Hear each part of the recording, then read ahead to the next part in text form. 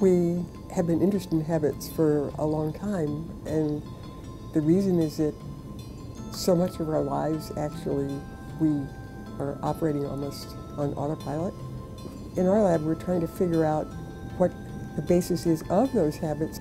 And so it was a wonderful time when Teresa Desrochers came to the lab. I'm interested in habits and how you form habits, and a lot of people study bad habits, such as addiction.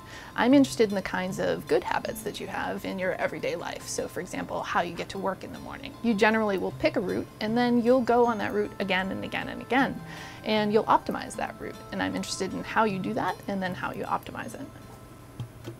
So in this study, we were interested in having animals form their own habits similar to how you and I would form habits.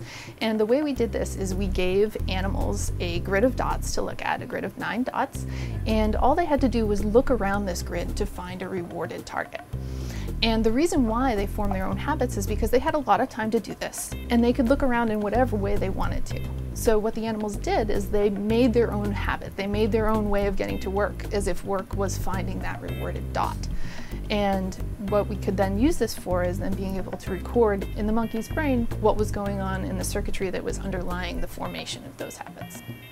In this study, we were interested in recording from the striatum because the striatum is implicated in sequences and in habit formation. Previous work in the lab had examined how monkeys do sequences of saccades that were instructed and that were overlearned. They found that there's this activity that comes at the beginning and at the end of the sequence.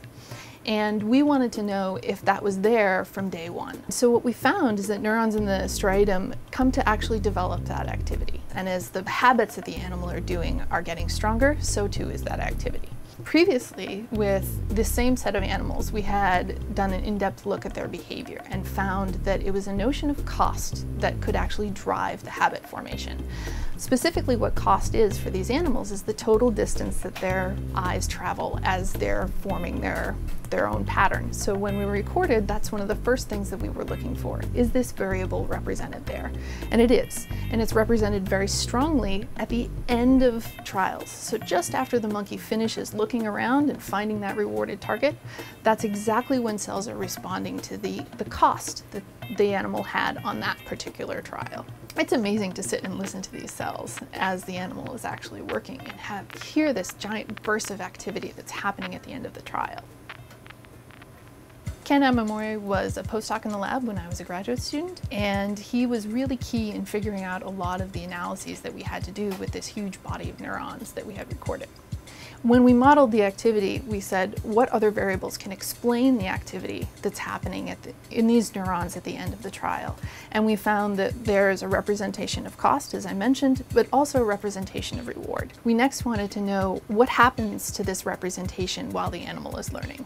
And what we found is, over time, one of the populations of cells, the cells that respond to both cost and reward together, those cells are gradually refining their responses. So they're becoming more and more refined of exactly when they're firing at the end of the trial, and they're firing a bit more strongly.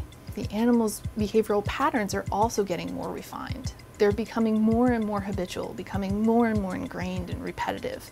And so these two things develop in parallel, and that strongly suggests that this development in the cells that are reflecting both the cost and the reward are participating in really driving the behavior and making that behavior efficient. Everybody probably has a situation where I have this series of things that I do every day and I'm going to be as efficient as possible. So whether it's your walk to work or whether it's I'm making my cup of coffee and I only want to have to open the cupboard once, you are going to be very efficient about how you do those things that you do all the time.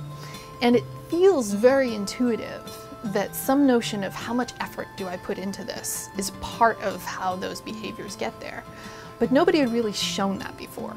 So this is the first study that really shows what the underlying circuitry in the striatum could be doing in terms of forming those behaviors and supporting you becoming more efficient at those behaviors that you do every day.